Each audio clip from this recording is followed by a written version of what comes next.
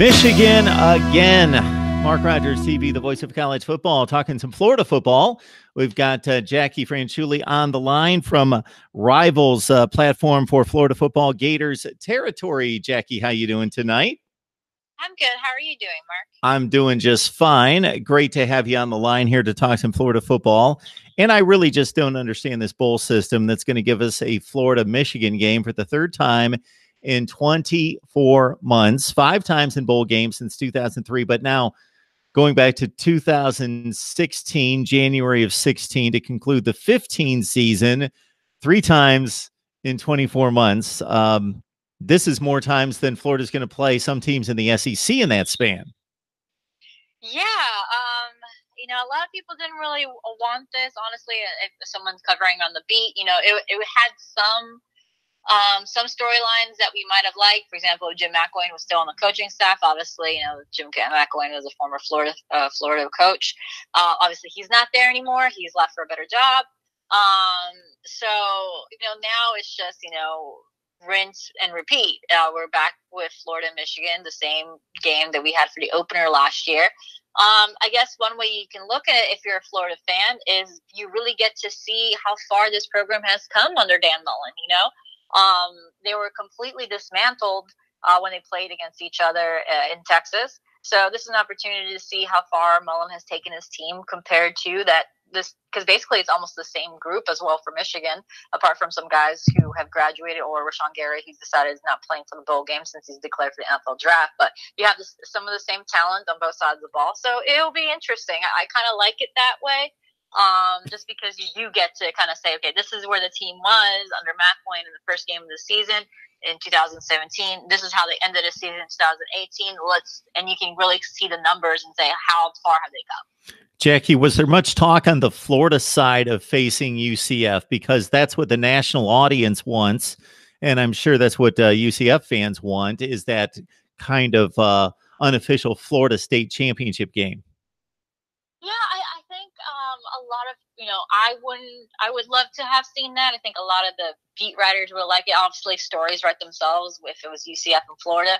But honestly, when you were looking at how the teams are being ranked and all the possibilities of both scenarios, it looked less likely as it gone further into, the college playoff rankings. So I think Florida fans weren't really expecting UCF in the last 2 weeks because they saw how everything was lining up and they were slated to be in the Peach Bowl. Because UCF played in the Peach Bowl last year, everyone in Florida kind of assumed they were going to go in the Fiesta Bowl, which is what happened. So Florida was not expecting UCF. I think UCF still held up hope that it was Florida. I know there's a lot of conspiracy going around on Twitter, and don't get me wrong, I'm not a fan of how college football playoff is ranking, which is a whole different conversation.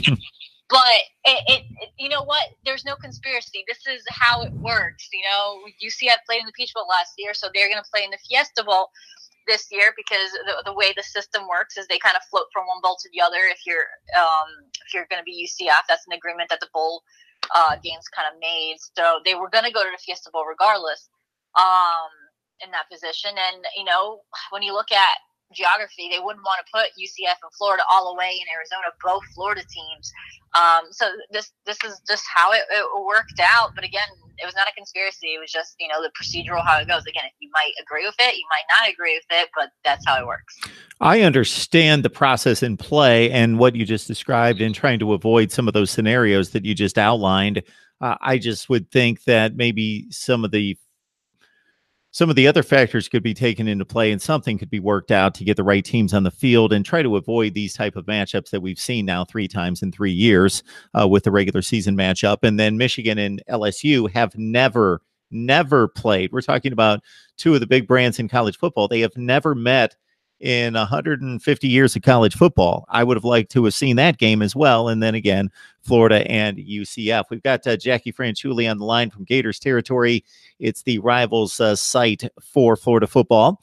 And considering, really the one downer this year was the Mizzou game, having the Tigers go in there and really clean out the swamp in that particular weekend. Kentucky, obviously, that was a disappointment at the time, but the Cats turned out to be quite a bit better than many anticipated. Georgia, of course, the class of the division. Was it a fulfilling season, do you think, for most of the Gator fan base in assessing Dan Mullen's first campaign back in Gainesville? Oh, no doubt about it. I think if you had asked Florida fans, hey, you just had a 4-7 season. But don't worry, next year you're going to have a new head coach who's going to lead them to a 93 year, and you're going to play in a New York Six Bowl. I think everyone would have taken it. They definitely have shown some progress on the field. They've shown improvement. We can just look through their offensive numbers. They're a much better team. They have better chemistry. I think the culture is changing around the team. So I think Florida fans are just happy at the trajectory that they're seeing this team going on, and seeing that this is just the first step, because Dan Mullen still hasn't brought in the pieces that he wants for, his offense and his defense. Last year was his first signing day, but when you come to his school, then you only have a month before early signing period. Not even a month. He had 19 days when he got to Gainesville to kind of cement the class for early signing day period, and he really only had two months, a month and a half, really, January and February, for the first week for National Signing Day. So, you know what? This is his first class that's going to be really him, that he's researched and kind of said, okay, these kids are who I want at Florida. So, you know what? Florida fans are just excited that they're seeing some good things from their team, and they know that Dan Mullen is bringing his class now. This is his first official class, if you want to look at it that way. Yes, he had a class last year, but again, this is his first class that he's followed from the beginning to the end, So, yeah, Florida fans were definitely happy for this year. Yeah, as you mentioned, 9-3 is definitely on the bright side of and positive side of that floor ceiling estimate that most people had for Florida football as maybe being 10-2 and 6-6. 9-3, something in that range, being the good side of what possibly could have happened in 2018. And Dan Mullen passed most of the tests in regards to that first initial inaugural season here at Gainesville. Talking Florida football with Jackie Franchuli. You can catch her on Rivals at the Gators territory. Jackie, we appreciate you stopping by, setting things up for us, and maybe we can flag it down one more time before Florida heads out to play Michigan. Yeah, sure. I'll gladly come back. Maybe we'll talk about all the wins they had on Florida. I know my board would appreciate talking about wins rather than the losses next Wednesday. Absolutely. There we go. Thank you so much, Jackie. Thanks, Mark.